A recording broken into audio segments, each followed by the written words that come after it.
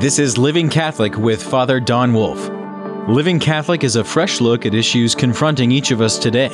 This show deals with living Catholic, what that means for Catholics, as well as the impact on the rest of society. You certainly don't have to be Catholic to enjoy this show. And now your host, Father Don Wolf. Welcome, Oklahoma, to Living Catholic. I'm Father Don Wolf, pastor of Sacred Heart Parish and rector of the Shrine of Blessed Stanley Rother. Lying is much in the news these days. Well, to be more specific, it pops up as an aspect of journalistic interest.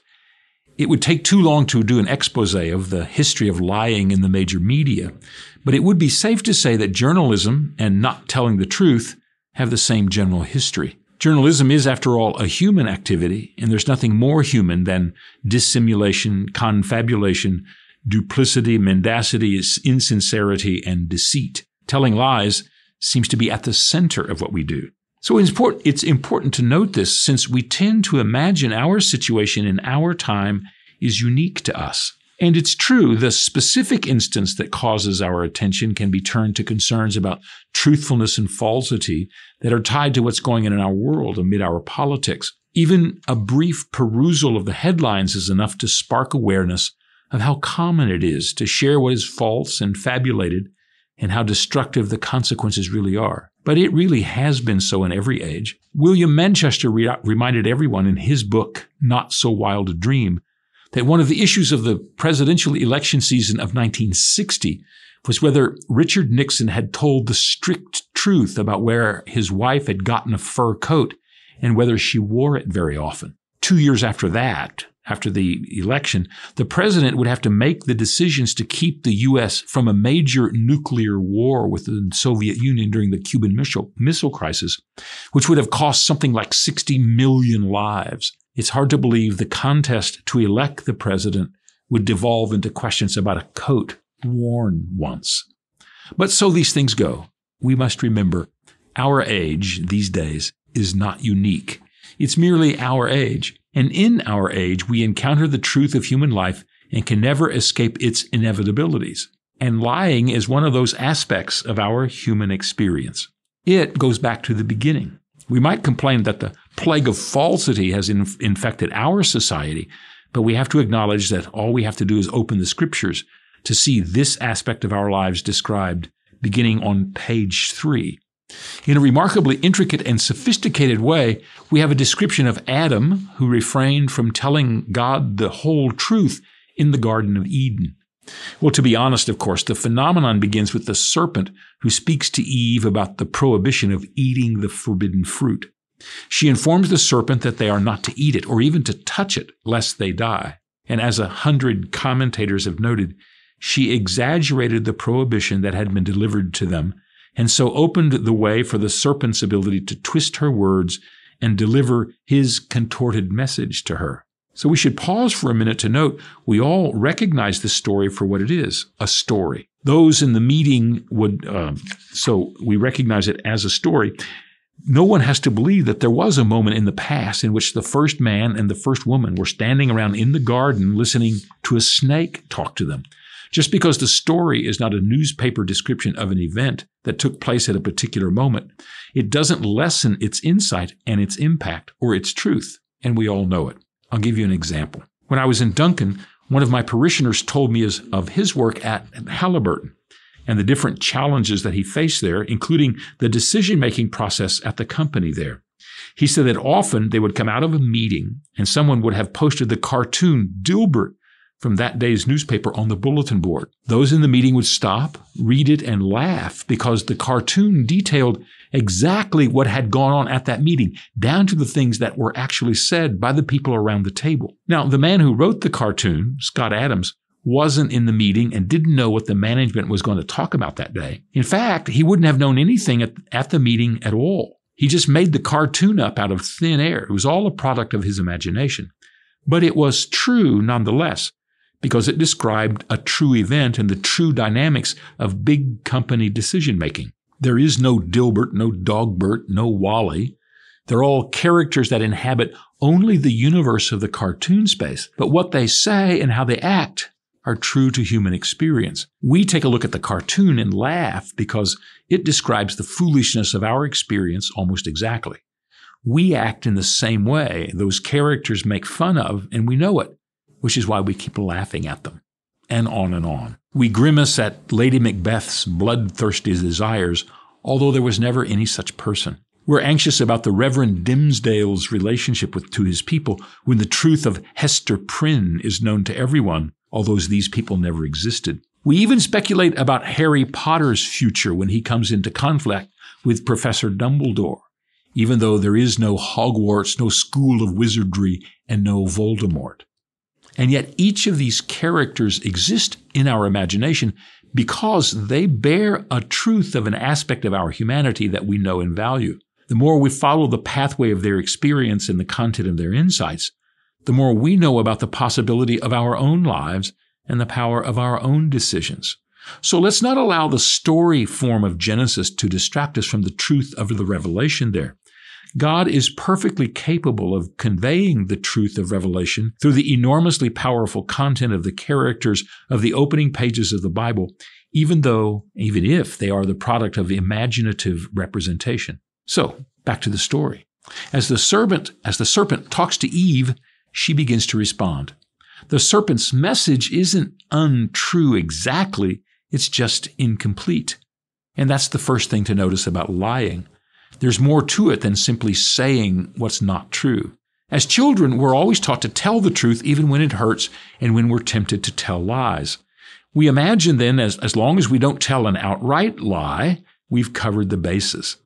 Telling the truth means not telling a lie, which isn't a bad lesson when you're 8 years old. But as a lesson, it only lasts until you're about 8.5. Then you find out there's more to the challenge of the truth than simply being able to affirm whether something you say is true speech or not. In the example of Adam and Eve, the twisted speech of the serpent leads to Eve adopting a false view of the question of whether to reach for and then to eat the fruit.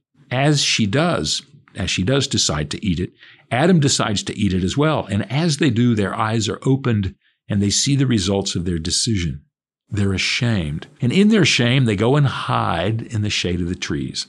Now, according to the story, in a delightful image, God comes walking through the garden in the cool breezes of the evening and doesn't spot Adam. He then calls out to him. Adam responds by explaining that he and Eve are hiding because they're naked. And God then asks, well, who told you you were naked? And from that, God draws the conclusion that they had eaten from the forbidden fruit. Adam's response was truthful. He was naked, but it was an incomplete response. He violated what God had told him to do.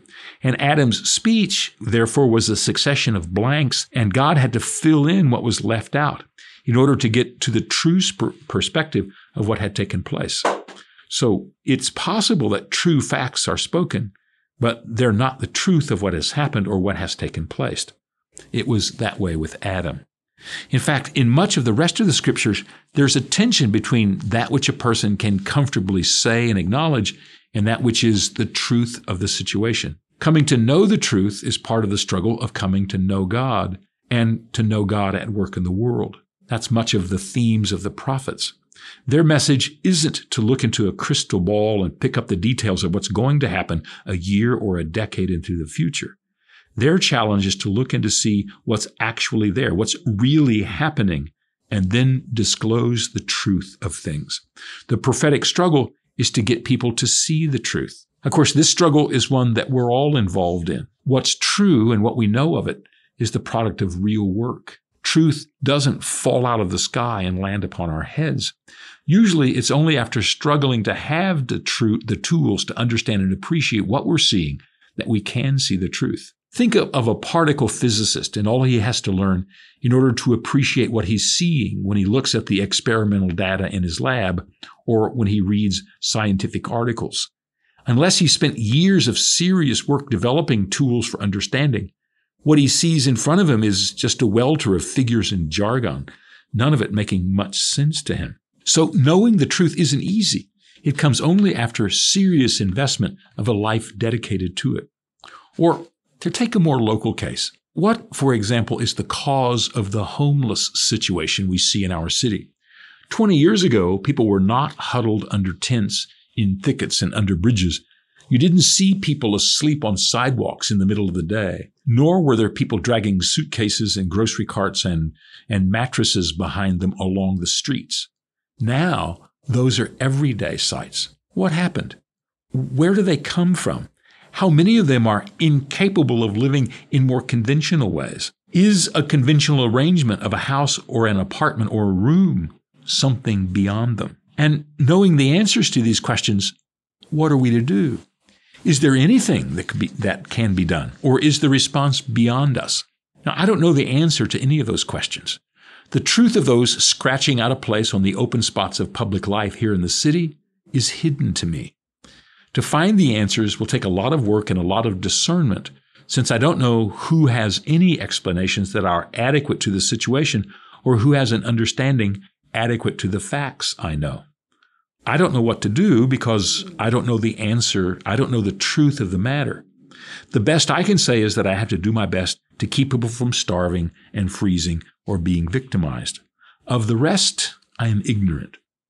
Truth doesn't just fall out of the sky. Often it hides amidst the complications of life.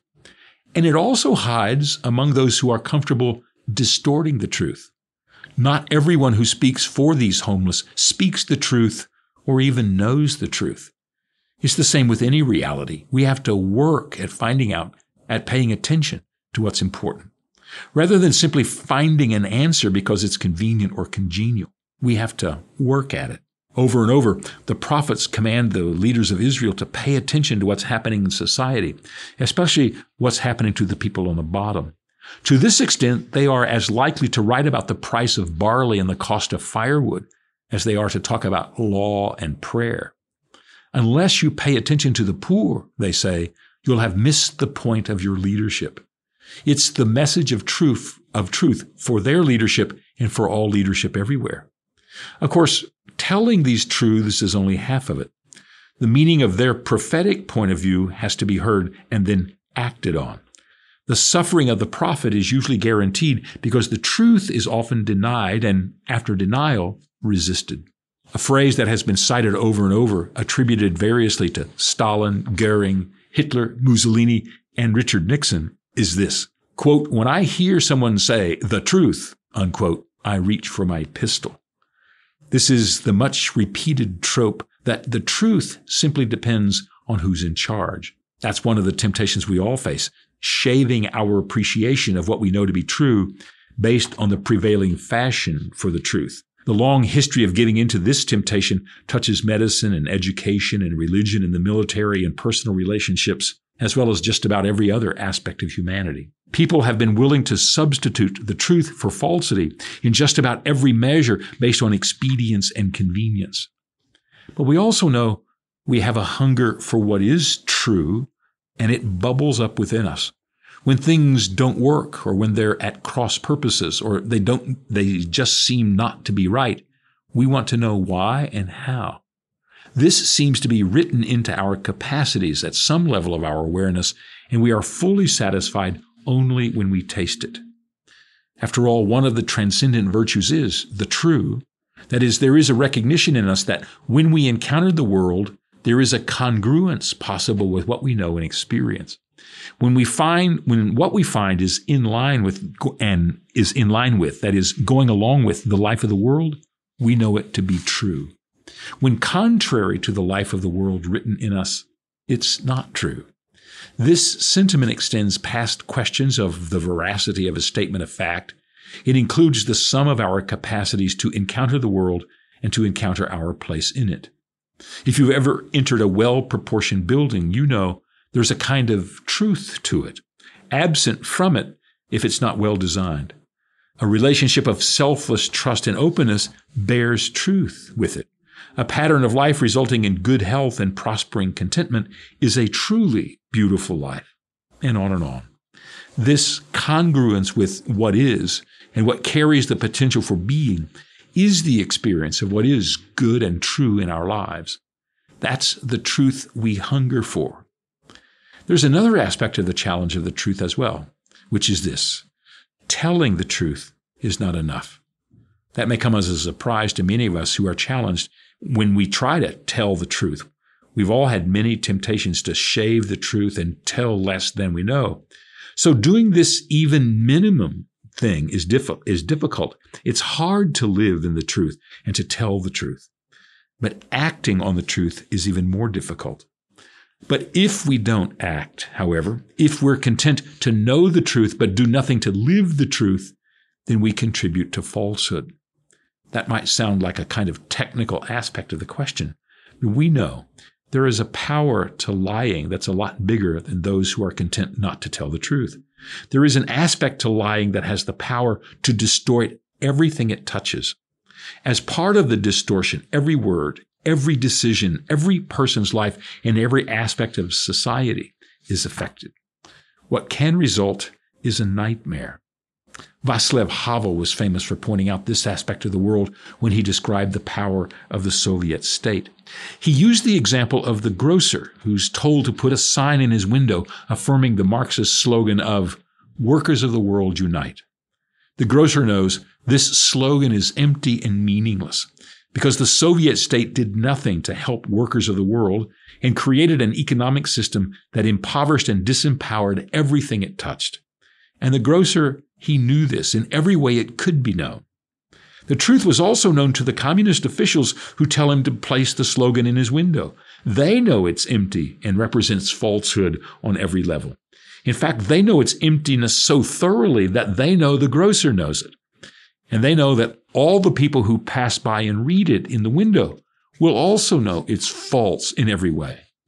But they don't care about its emptiness or its falsity or its destructive history.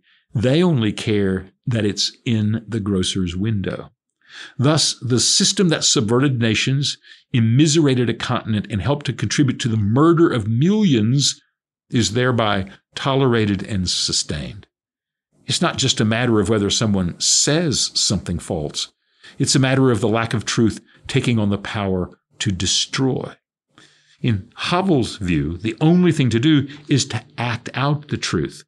The grocer has to refuse to put the sign in the window because he knows it represents what is not true. It'll be impossible to make the true true until he's willing to act it out in truth. It's not enough to go home and complain about the state that continues to propose this foolish slogan as a way to justify its existence. He can't just say what's true and say it's foolish. He has to act. The horrific history of the Soviet Union and the wake of the destroyed lives it left behind, that's testimony enough to the power of lying and its potential to dissolve our humanity. In its 70 years of lying, the Soviet Union managed not only to facilitate the murder of millions, but to gain the support of the most sympathetic people in the world, who were convinced that the Union stood for compassion and tolerance. The observation of the Polish philosopher Leszek Kolakowski about the capacity for lying in the Soviet Union describes it well. He wrote, quote, "There is no reliable criterion of truth apart from what is the declared truth of the moment. Thus, the lie becomes the truth, or at any rate, the distinction between truth and lies in the ordinary sense of these words disappears. This is the great triumph of socialism in the sphere of knowledge. To the extent that it succeeds in demolishing the notion of truth, it cannot be accused of lying." Unquote. Choosing not to act out the truth is to end up at a place and time in which the truth will not be capable of being known. This is first approached in the dynamics that we have observed all around us. It is the outcome reached when we become suspicious that no one is telling the truth. If we come to believe there is no place where truth is being spoken and lived, then we presume everything to be false or the product of someone lying to us. The corollary is that everyone's words are the product of their commitment to advance their interests rather than to describe what they know to be true. If we reach this place, then it becomes impossible for the truth to be told. More accurately, it becomes impossible for the truth to be heard. Because if everyone presumes every expression is a lie, then even if the truth is shouted from the rooftops, no one will believe it. The historian John Lukács observed that in the Weimar Republic in Germany between World War I and World War II, everyone had come to the presumption that all journalists, no matter who they were, lied to them. Everything published in the newspaper was simply false or distorted or skewed. And not because of the limitations of journalists to get the whole story all at once, or because newspapermen weren't skilled at uncovering the information they needed. No, but it was because these journalists wanted to hurt their opponents and weaken their enemies more than anything else. Promoting those things they knew not to be true was what journalism existed for at this time. So in that environment, a journalist uncovered the plans of the Nazis for their control of the country and their elimination of the Jews. His paper thereby published everything they could find of the documents and agenda of the Nazi Party. But because of the presumption that all journalists lied all the time, nobody paid attention. When lying is presumed, the truth may not be able to be told, which leads to an additional aspect of truth-telling. It is possible to create an alternative reality based on fundamentally false foundations in which everything is so distorted and so warped that nothing of the truth can escape. This is a kind of black hole in which the gravitational power of the opposite of truth doesn't allow any element of truth to escape. In the distortions that result from such forces, almost anything can happen. Some commentators have described such things as not even false, in the sense that calling them false, as in not being true, doesn't even get close to describing what they are. They are untruth in every sense, an inversion of truth so profoundly false in every way that nothing of them has a hint of truth in it. At least the devil could distort the truth in order to tempt Eve and have her decide to reach for the apple.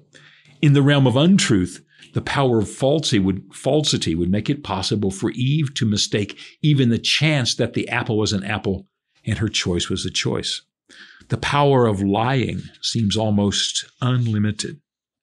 We only have to look around briefly at our own society to note that we compete with untruth every day in sexuality and social conditioning, in the appreciation of life and its point, in the value of our bodies and our bodies' parts and purpose, in our place in nature, in the goals for living and being, in how we treat one another.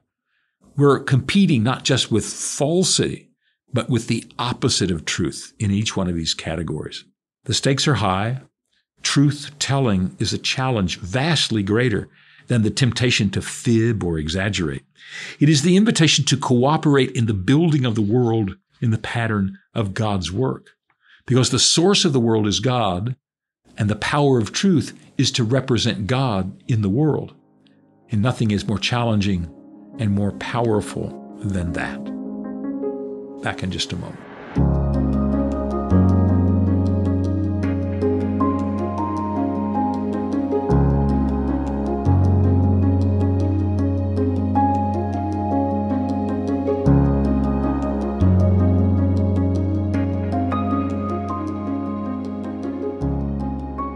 Welcome back to our final segment, Faith in Verse. We have a poem today called At the Table. We sit at our tables, the chairs gathered round, hungry to satisfy the craving that makes us sound, and talk and watch and listen to one another as we can, until we are filled or at least sustained in the human plan. This gathering, in short, is what we note and what we need. Our table nourishment is our breath, our blood, our feed. Unless we forget our health and forego our sustaining until the foundational energies cease or maintaining, and we, although bumping into tables everywhere, we choose to leave empty all the near chairs, to starve before we know it, hungry always, wandering about the world to fill ourselves other ways, and begin to eat clumsily, remaining standing, our hunger not to be denied, ever demanding, until we spot our place, not only waiting there, but as empty as our lives, as cold and bare. Our meals are not simply ballast and cud, but are the heart of ourselves, our lifeblood. That's At the Table. Living Catholic is a production of Oklahoma Catholic Radio. To learn more, visit okcr.org.